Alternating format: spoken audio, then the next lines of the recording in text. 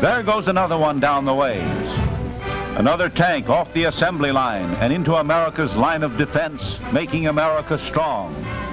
But the strength of a nation rests on the health of the people, on the health of the Army, on the health of the men in factory and farm who equip and feed the Army, on the health of all the people in every walk of life. That's important. So just how healthy are we? For instance, how are your teeth? Have you thought of them lately? Well, that's what we want to talk about your teeth. Will everybody in the audience please run the tip of his tongue over his teeth, just to get into the spirit of the story, please? That's right. Thank you. Just like that. That's the idea. Thank you. And what do you find? Anything wrong? Bridge work? Missing teeth? That's what I thought. Well, now that we've taken inventory of our own teeth, let's go on with the story. Here is a scene familiar to every part of the nation. Selective servicemen being examined for physical fitness prior to their induction in the Army. Would you be surprised to know that more men are rejected for bad teeth than for any other reason? That of all those termed unfit for service, 20% were turned back because of dental disabilities.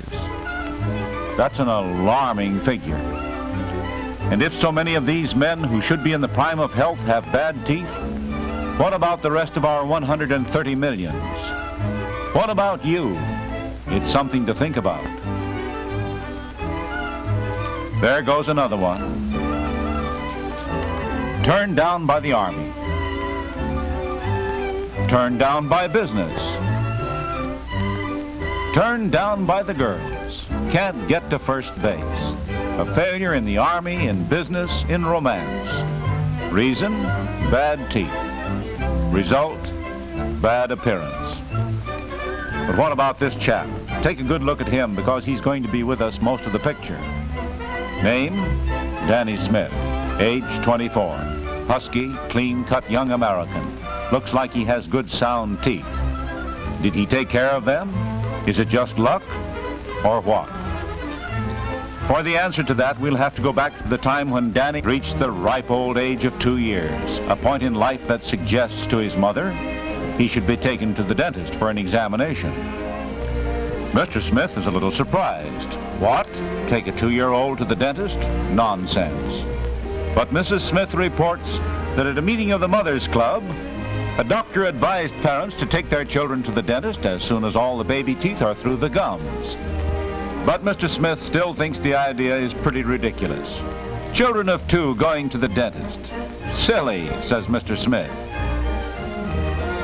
So they go to the dentist. The doctor gets off to a good start with Danny and makes him feel right at home. Child psychology, they call it nowadays. Danny takes the examination in his stride. Doesn't mind it a bit. In fact, he enjoys the experience.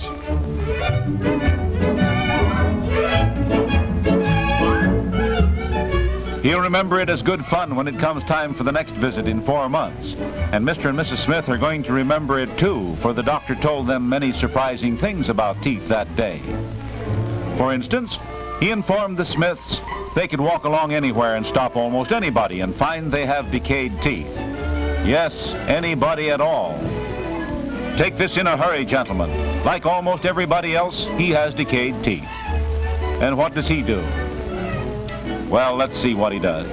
He thinks it over very carefully and then decides he's too busy to take care of a little cavity. It doesn't hurt, and after all, what's a little cavity? Nothing. Months go by and a year goes by, and then what happens? Our friend comes running, and now the little cavity has become a big cavity, and the little pain is a big pain. So suddenly, he's not too busy. He wouldn't bother with the cavity, bother with bridge work, and he didn't want to run up a bill, so now it's a big bill.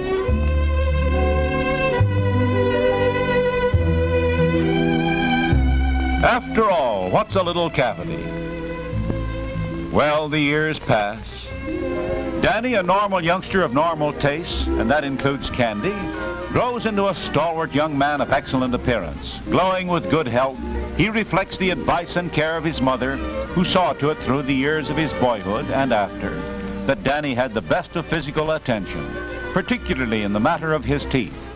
And those regular visits of Danny's to the dentist have paid dividends. He has strong, fine-looking teeth, and they unquestionably aid in the favorable impression one instantly gets of this alert, pleasant-looking young man.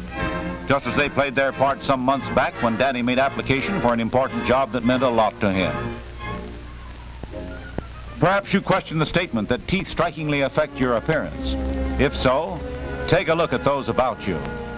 Better yet, look at this lovely... Since this picture is about faces, observe how bright, healthy teeth complement her attractive face. Nice teeth always help. We don't appreciate how essential they are until we make comparisons. As in the case of these gentlemen, note how teeth affect their appearance. This first one, would you say there was competition for Robert Taylor here? Or here? Or here? After all, what's a little cavity? Well, we see he has good sound teeth. A must if he would be healthy, and a must if he values his personal must. Well, like some of us, he sometimes on June 18th. That's today, and you're supposed to go to the dentist. Remember? No, he doesn't remember. Well, we've got some bad news for him. He doesn't know it yet, but one of his teeth is beginning to decay. The strange part of it is, Danny takes good care of his teeth. For example, he eats good, solid food. Very little sweets. But his teeth are decaying anyway. That's how teeth are. There's no way of stopping the decay except by going to a dentist, having it removed, and the tooth filled. Danny brushes his teeth every day, and properly too. But that doesn't stop decay. His teeth and your teeth need more than a bath. They need a dentist. The dental appointment has been completely forgotten. Danny is hard at work. But unfortunately for him, the decay is also hard at work. He just doesn't realize how he'll look if he loses that tooth. It does make a difference, doesn't it?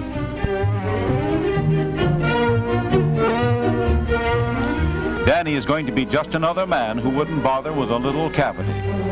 That is, unless something happens, unless something warns him of the danger. Wow! Well, Danny got his warning. The cold water did the trick, and he's lucky it happened before the decay had gone too far. Yes, the cold water was the pause that remembers, the pause that made him remember he forgot. And before you and I can say, see your dentist regularly, Danny will be sitting in the dentist chair, and the decay has been checked, and the tooth saved. But what's all this got to do with defense, you ask? Plenty, I assure you. Now, and desperately, is the time for all good men and all good women to come to the aid of their country. We, the people, can't render 100% aid if we, the people, have bad health because of bad teeth. Danny is just an example. He had the training and foresight to safeguard his teeth, and when danger struck, he stopped the decay that could have sapped his health and made him unfit to serve his country at a time when it needed him. On the state of his health, and all our health, may in a very large degree depend the strength of our defense. Danny is ready. He has prepared. And the men who are in the armed forces, they will be prepared. They will get the dental care they need. But the men in industry, farmers, students, housewives, children, how about them? Are they getting the proper dental care as individuals or as members of the community? As a matter of fact, you're part of the strength or weakness of this country. How about you?